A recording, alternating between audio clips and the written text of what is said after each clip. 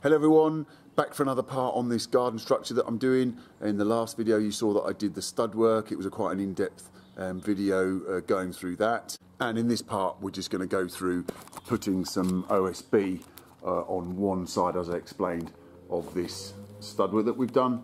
Hang on, just zoom that out. Right. So we've got this 12mm OSB, somewhat of a rare commodity at the minute. Didn't pay too much money for this, so I'm quite happy about that. So pretty simple really. All I'm going to do is I've got to cut it down in length a little bit because this is a bit lower than 2.4, and as I said, I don't think I explained it as well as I could have done. I've set these studs out imperial, so they're 2-foot centres because the OSB comes 8 foot by 4 foot, not 1200 by 2.4. So I can just fit those down there. Then we can put this double stud against here to close this doorway down, put the head in for that, and then we can tack all of the inside of this with OSB as well. So it's going to be a nice little job just for this morning. Crack on with that.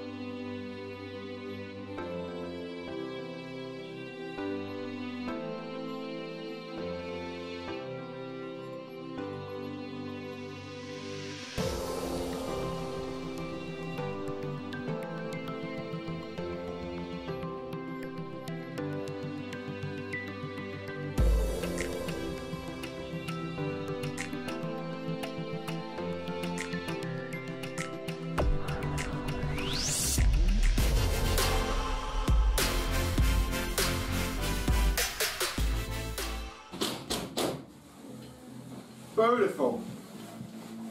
Nice.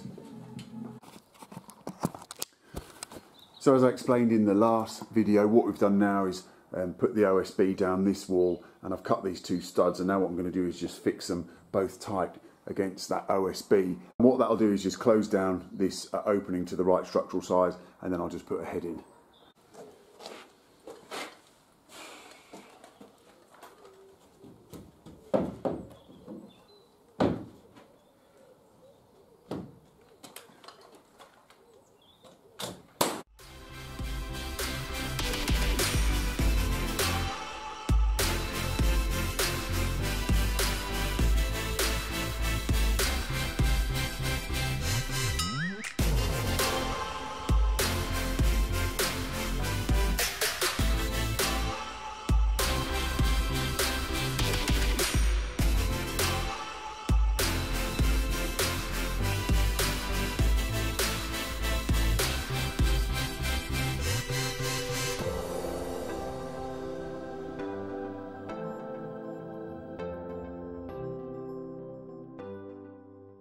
So as you can see now, we've got that opening all framed out. That's exactly an 820mm opening, so that will be 2'6" door lining going there, 2'6" door lining going there.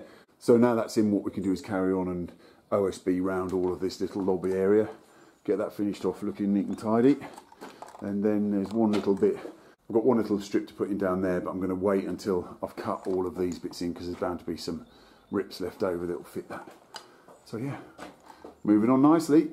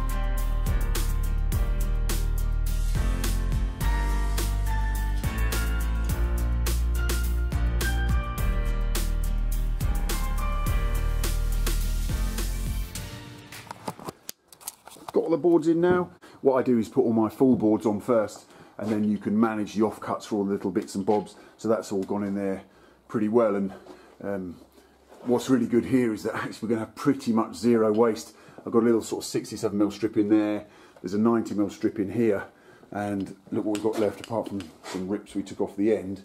This is all we've got left. So with the cost of this board nowadays, you don't want too much waste, so that's really cool. I've set the table saw up, so we'll just rip that 90mm strip and the 57mm or 67mm strip down on that. It's quicker, a little bit easier than using the track saw. So yeah, that's really good.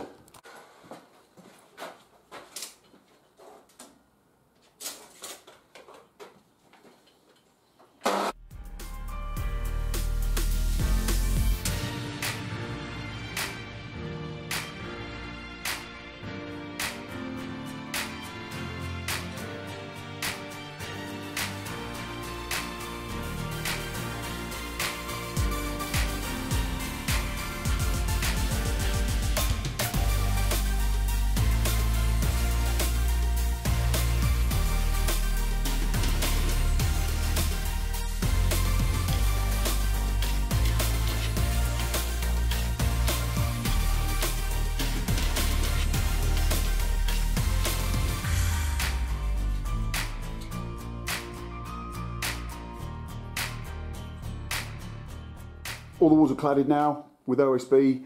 We've left a little bit out on the top there. I think it's just going to be for ventilation, but we can cover that in at a later date if we change our mind.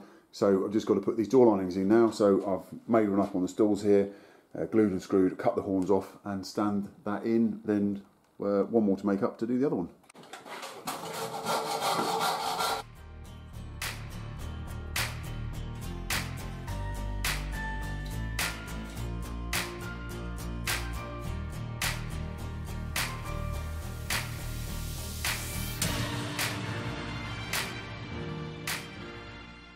You'll notice that that lining was fairly tight because what I did was made the structural opening exactly right, so there's no packers in it, because basically there's not going to be any architrave on this side. So what I've done is just poured it through flush with the OSB on this side, and now I shall just put some screws in there and fix that straight down, ready for the door to be hung onto it. Do the same with this one now.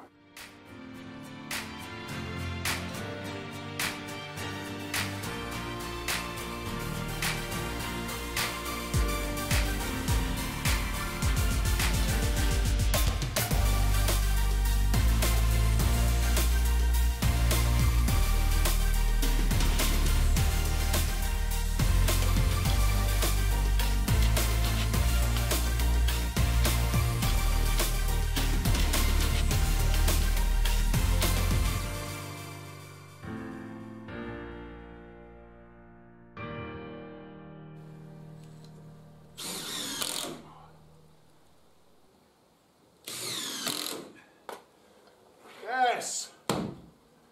Nice! So that's both those linings screwed in. As I said, I made the structural openings nice and upright, so there's no packing or anything, they're just screwed straight in. So what I should probably end up doing, just in this little alcove area, lobby area, just to make it neat and tidy, is probably just put a little trim over there, just to neaten it up. And whether or not we board across the top, I don't know, but that sort of mini architrave can go all the way around, just make that neat and tidy from outside here. Right, so all in all, a really productive morning actually. It's just not quite lunchtime yet. So all of the OSB is on, cut in nicely. Linings are in, like I said, probably just going to, custom orders, we just leave these bits open for now, just for a bit of extra ventilation. I will speak a bit, maybe either later on in this video or in the next video when we're doing the decking, about the stage that we've come to on this little job and why we're not going to go much further. It's mostly down to material prices, but eventually this ceiling will be boarded in here, and this ceiling will be boarded in here. Jobs for me now are, as I said, done all these trims, pleased with how they all look, looking really neat and tidy. The only jobs we're going to do now on this job are fit the doors so that the place is secure, and fit the decking. Still don't know what we're going to go for, whether we're just going to go for a simple timber or we're going to go for plastic. And then the last job after that will be to put ply on these trusses here, two reasons: seals in the building, but also adds an extra level of rigidity to this roof structure, just because it's on these posts. I put plenty of bracing in there, but it wants to be finished off because this is going to be sort of a dining / relaxing area. Don't really want to see all of that up there. So we've got on well this morning, and I'm sort of in full carpenter mode, and I have to keep being reminded that it's actually just a sort of a garden store. And when I say it's a you know, a relatively decent standard garden store, but you know, that's exactly what it is. So I just have to keep my feet on the ground a little bit and with some of the details, and just remember that it's not going to be lived in. So overall, though, the thing's looking really, really good. I'm really happy with how it's all going. So that's this little phase done. Again, just done that OSB on there, put those linings in. Next job is going to be get a couple of doors and hang those, and as I said, put the decking down, tack that ceiling with ply in there, and then that'll bring sort of this first phase of this garden room to a close. So I hope you've found it interesting what I've done today. It hasn't been particularly technical, but you know, as always, thanks for watching.